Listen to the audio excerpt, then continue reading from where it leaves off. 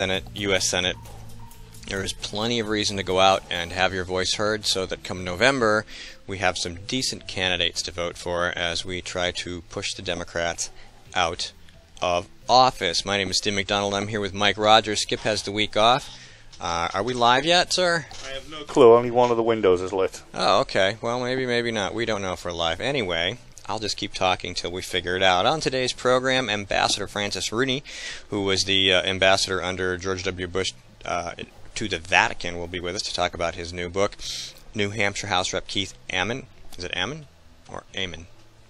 Ammon. Ammon. Keith Ammon will be with us in the segment after that. And congressional candidate for CD2 Jim Lawrence will be joining us on the program to talk about his race. And he is challenging CD2, correct? Yes. Yes. Challenging Marilyn Garcia and Gary Lambert for the opportunity to kick Ann Custer out of Congress, which is a noble, noble venture, if ever there was one. So once again, primary Tuesday. That'll help us figure out who we're going to have to vote for in the general election, and we hope it's not Scott Brown. So.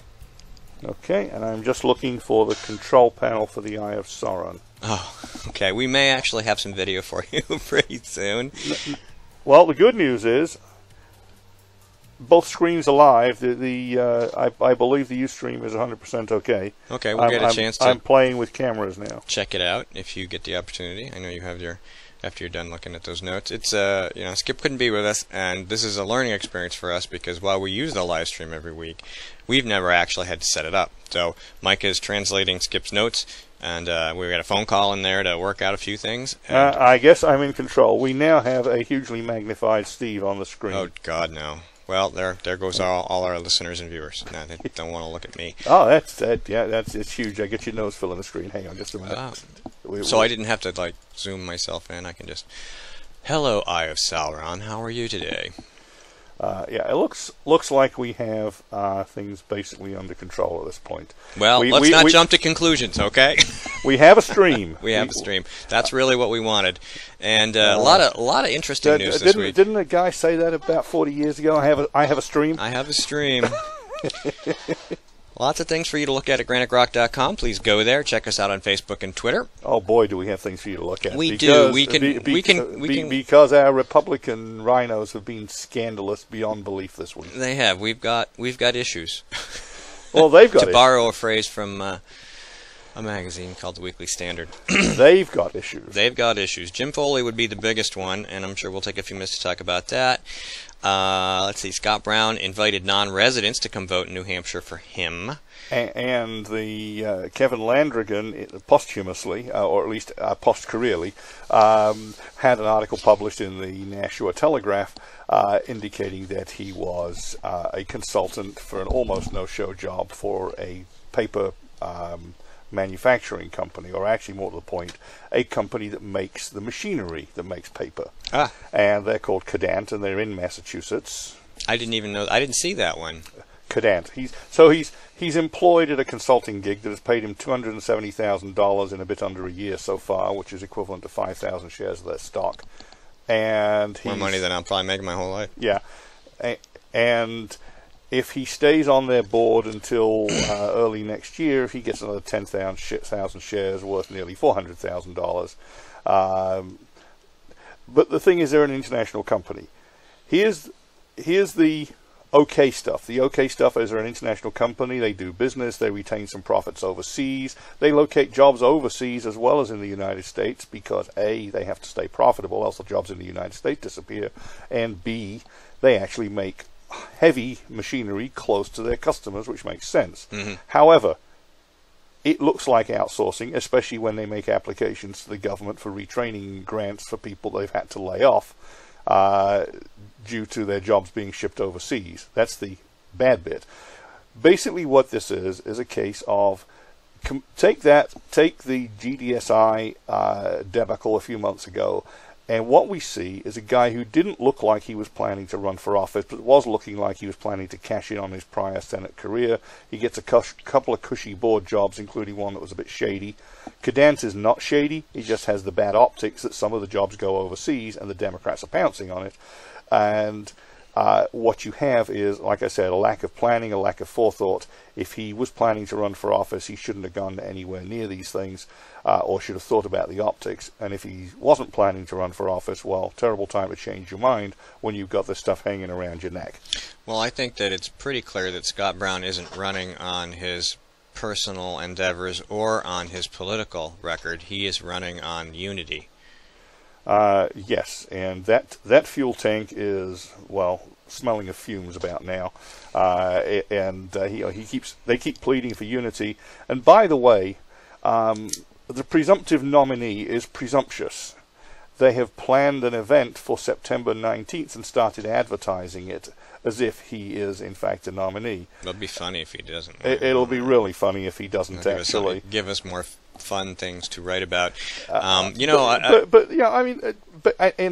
the other thing is, if any of you watch the debates on WMUR, and I believe they actually keep all those on their website, what you saw was Bob Smith, up and down conservative, grumpy curmudgeon, but boy oh boy, don't get between him and the Constitution. Jim Rubens, full of ideas, absolutely solid on Second Amendment, 10th Amendment, a whole bunch of other things. Maybe didn't know when to stop talking about ideas. And then Scott Brown, slip, slither, twiddle, flop, any way he could to avoid answering a straight-up question. You could not get a straight answer out of him on the Second Amendment under any circumstances, any time, anyhow, and they tried. If voters are paying attention, if even a majority of the primary voters are paying attention to WMUR this week, and it's probably about the only time I'd recommend watching it, they would see why we have been making a fuss about Scott Brown for a long time. This guy won't give you a straight answer. He'll talk all the nice talk until you actually try to pin him down.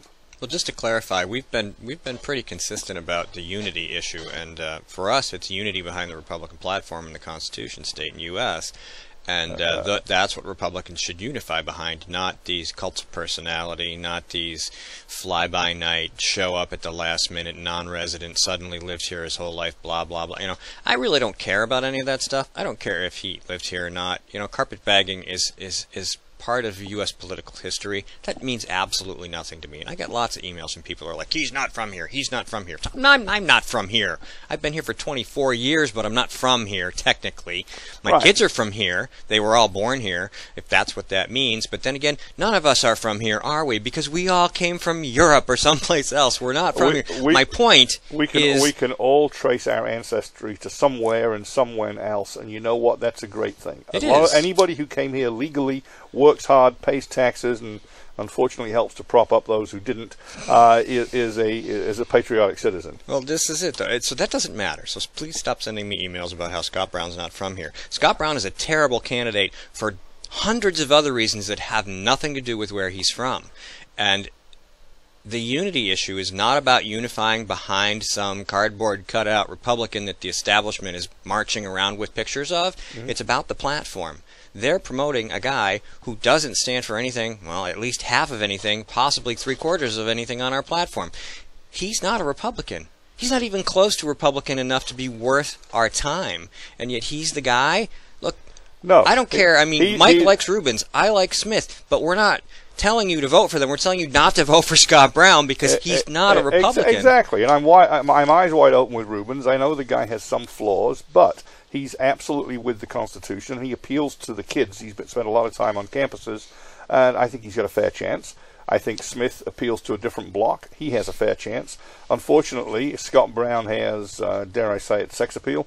He's the photogenic candidate, and unfortunately, he seems to be the one the party's picked. And, like I said, it looked from what he was doing with consulting gigs and so on that he was preparing for his retirement, for taking care of his family, and all of a sudden the NHGOP says, oh my God, we've got these couple of people. We got Rubens and Testament, which is what they had at the time.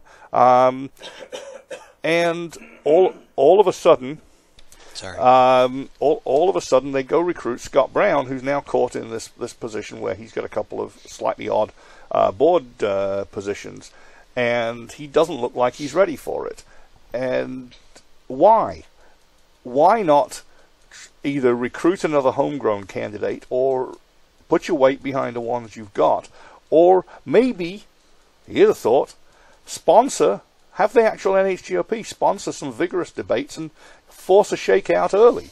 You know, if Testerman dropped out, she backed Smith, or if Rubens would drop out, you know, this would be the result of real debates, or if Smith dropped out. But instead, the party simply bucks the choice of the voters. The voters say, you know, we want one of these 3 homegrown candidates, which became 2 homegrown candidates, and a vigorous debate. The party brings in Scott Brown. What did they do to us on the governor's race? They had Andrew Hemingway, a man with a young man, but a man with a lot of history in the state, a history of activism, a history of campaign work, a history of being on the right, that is the conservative side of every issue for his entire adult life, with businesses to his credit. He's got everything you need in somebody that's running for the job, but he bucked the establishment. He worked against Papa Sununu, not once, but twice. I have no doubt that hate is not too strong a word in Gnomeville here, because Andrew Hemingway worked on the Newt Gingrich campaign, and there is bad blood between John H. and Newt Gingrich, going back to the H.W. Bush administration, where Richard Darman and John Sununu sold the country down the river under the No New Taxes pledge. They persuaded Bush to reverse himself, and Gingrich was one of the ones staunchly defending it, and Sununu and Gingrich both considered the others to be traitors over that, and the union leader wrote about that in 2012 and basically told Romney, you don't want to get John H. involved, it'll go badly for you. So Andrew was on that campaign, and then Andrew bucked the establishment again and ran for chairman last year, and he very nearly made it, and some say the votes were tweaked, but you know, never mind that. Jennifer Horn won the vote. Well, he conceded that, whatever the decision was, so I mean, it wasn't like, no, you know, he was... so you know, not alleging that. The point is, he bucked the establishment. He jumped in the governor's race. He had lots of support, and what does the establishment do? They haul a guy out of retirement, and I want to go there too. And I think Steve's going to tell me we're almost at the 15-minute mark. We are. We're going to take a break, and then we can talk about Mr. Havenstein. And he tried to make us believe he was a fiscal conservative. But State Senator Dave Booten has been deceiving New Hampshire taxpayers. Like a wolf in sheep's clothing, he claimed to be one of us, pretending to blend in, but all along voting like a liberal Democrat. He voted to raise your gas tax by another 23%, taking a bigger bite out of our wallets every time we're at the pump. And oh, how he drooled at the opportunity to vote to expand Obamacare, which will result in higher taxes and longer wait times in the emergency room. And now the Senate wants to pass a bill to prevent us from criticizing Senator Booten's vote? Call Senator Booten at 603-203-5391 and tell him that we're on to his wolf in sheep's clothing routine. Tell him to stop pretending to be a fiscal conservative and start voting like one. Paid for by Citizens for a Strong New Hampshire. We are struggling. Rising healthcare costs are part of the problem. Senator Jeanne Shaheen helped create this mess we're in. As a state senator, her bill chased 21 insurers out of our state. It reduced our choices, raised prices for New Hampshire families, and when Jeanne Shaheen supported Obamacare, it limited access to 10 of our 26 hospitals, reducing our choices again. Tell Jeanne Shaheen she's made healthcare worse.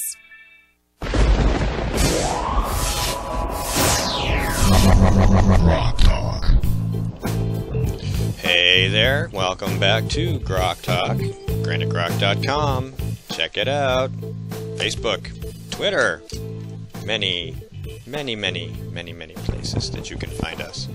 absolutely. So, we're going to talk about Walt. We're going to talk about Walt. Okay. Indeedy we are. Let's do that. Let's talk about Mr. Havenstein.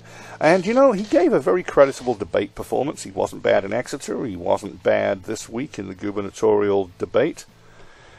So you know, relatively, an even-handed scoring of the debates would say that Andrew's doing slightly better, but Walt is learning from his time on the campaign trail. But Well, you don't get to be the CEO of a major international company by being bad at adapting. yeah, So Yeah, there is that. I think so too. Nicest thing I think I've ever said about Walt. So Yeah. So that's that's the scoring on the debates, but it's the other stuff. And okay, so people will say, this is just Democrat research. It's not entirely. Some very interesting things happened along the way. In 2010, there was a financial scandal at BAE. There was bribery and corruption. The British and American authorities investigated BAE, because it's a British and American company, for payment of bribes to Middle Eastern customers to oil the wheels of business. This is customary and normal in that part of the world, except, and I've been with American companies for nearly 30 years, actually more than 30 years if you count my time working for an American company in the UK, and without exception, you are not just trained, you are indoctrinated that any form of bribe anywhere, especially for government business, is a prosecutable offense. You'll get fired and thrown in jail. So, every large American company that does international business is permeated top to bottom by training that you do not do this. But somehow this was going on. And, the story is that Walt Havenstein was instrumental in helping to find this out and stamp it out. Okay, then will somebody explain why there was basically a 4-day gap between the announcement of his resignation and his disappearance from BAE in, I think it was late 2009. In other words, if he was the guy that was leading the charge to stamp out the corruption, why was he the guy that had to leave with almost no explanation when the time came? And then there's SAIC. SAIC was involved in a contract called City Time for wage processing in New York. A friend of mine, I'll name him, Scott McGrath, has been in. Okay, I'm not on the Eye of Sauron, but I can put it on. You're doing all the talking, so people yeah, should okay. know. So City Time was a New York City contract. Grok friend Scott McGrath has been in state IT. He's been in New Hampshire state IT at one point in his life. He's now in private technology. And he analyzed it, and he said that the initial bid of $70 million was ridiculously low, that an appropriate price was in the vicinity of $200 million. But the funny thing is that having got the contract, SAIC cranked up the total bill to the order of $700 million and funneled all the payments through one company. I think Technodyne, if I read the notes correctly. That may be wrong, but the general facts are there.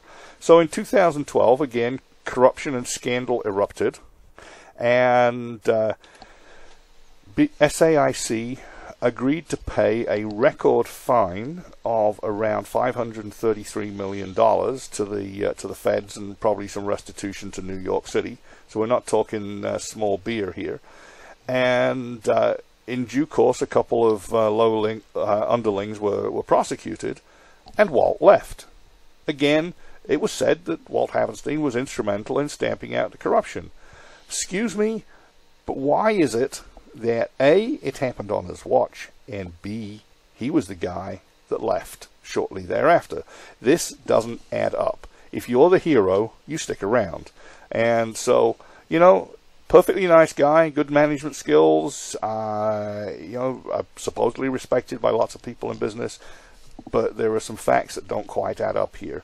And, as usual, declined comments when asked by the press. And I think people need to understand we're not just bringing this up because, Granite Grok has endorsed Andrew.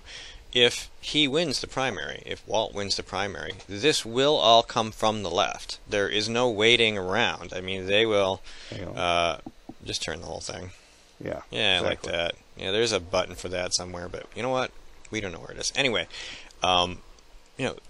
these are things that the Democrats probably already know. They've probably already got the file. They're just waiting to see who wins the primary, and then they will unleash it at the most inopportune moment for Walt Havenstein.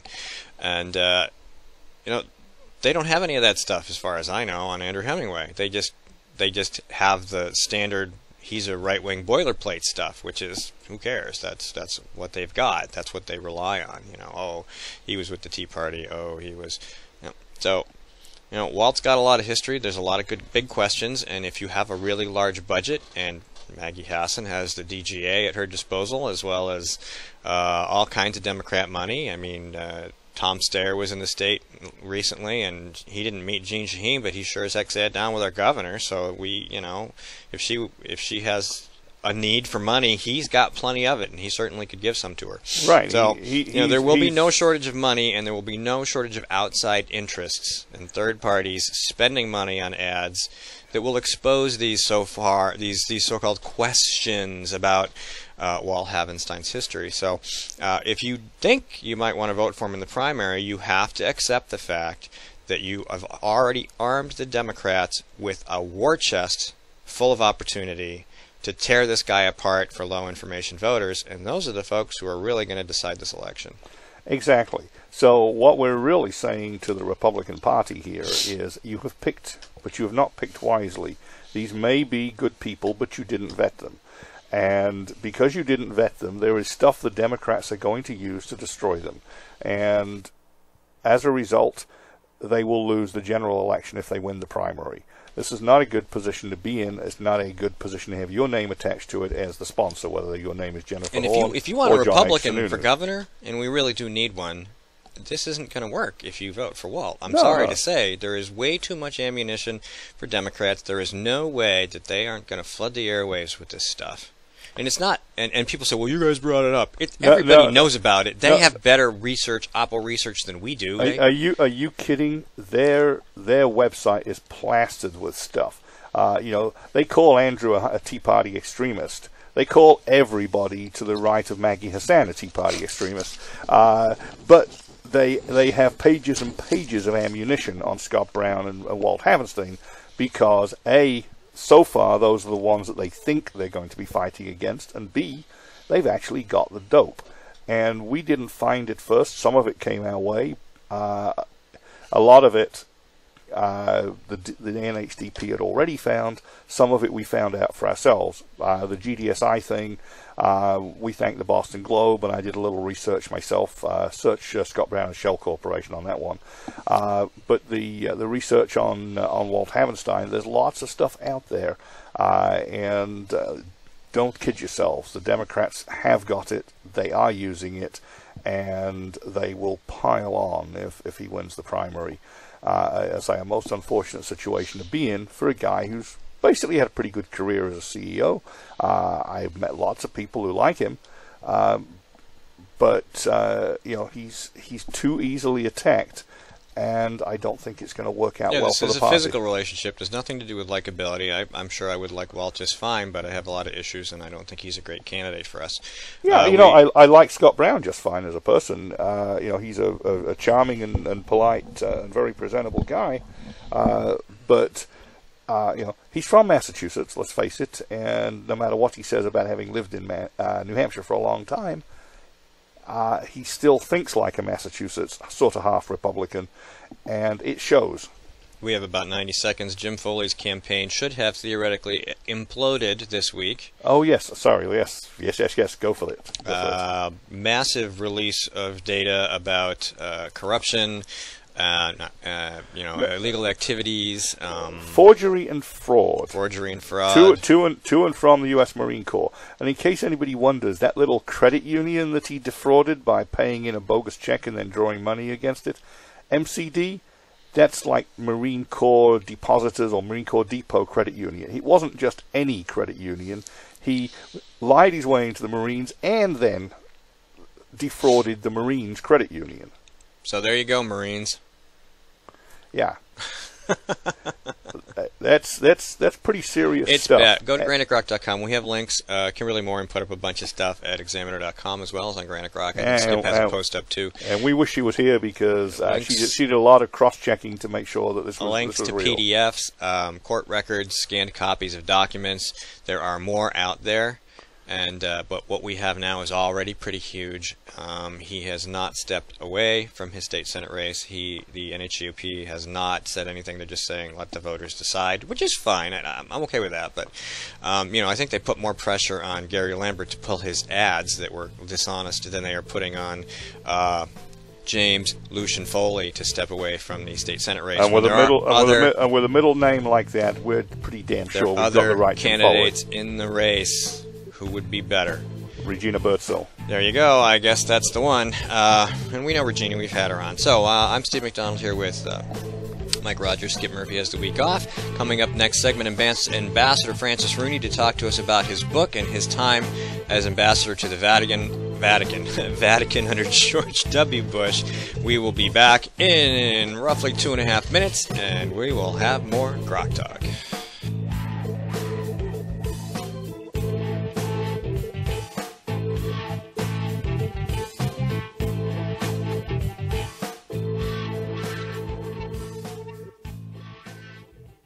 He tried to make us believe he was a fiscal conservative, but State Senator Jeb Bradley has been deceiving New Hampshire taxpayers. Like a wolf in sheep's clothing, he claimed to be one of us, pretending to blend in, but all along, voting like a liberal Democrat. And oh, how he drooled at the opportunity to vote to expand Obamacare, which will result in higher taxes and longer wait times in the emergency room.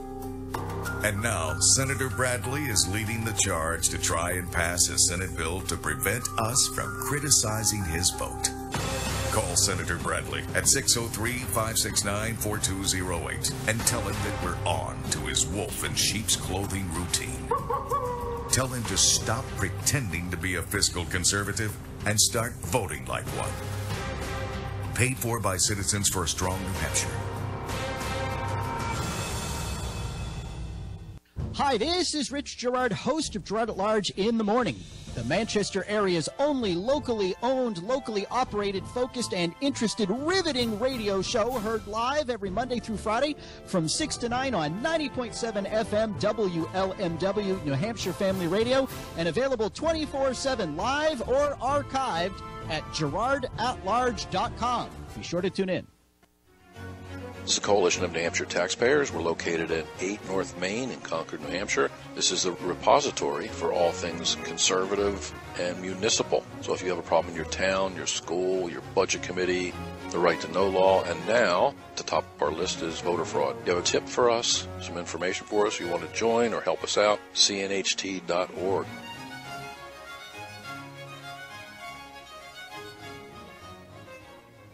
Hi, this is Rich Gerard, host of Gerard at Large in the Morning. You're listening to GrokTalk.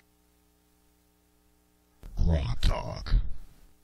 This is Jack Kimball, former chairman of the New Hampshire Republican Party. We should all be outraged by the unprecedented coercion occurring in the Republican primary race for the United States Senate. Let's make sure New Hampshire votes cannot be bought or influenced by Washington establishment politicians and millions of dollars of special interest money. Let's show the country that the voters of New Hampshire are not for sale. Vote for Bob Smith for U.S. Senate on September 9th. Paid for by Bob Smith for U.S. Senate. Senator David Booten has a fistful of dollars and a very bad voting record. My name is Jane Cormier, and I'm calling him out on September 9th at the Republican primary. Join the fight. Find me at janecormier.org. I am the conservative candidate, and I approve this message.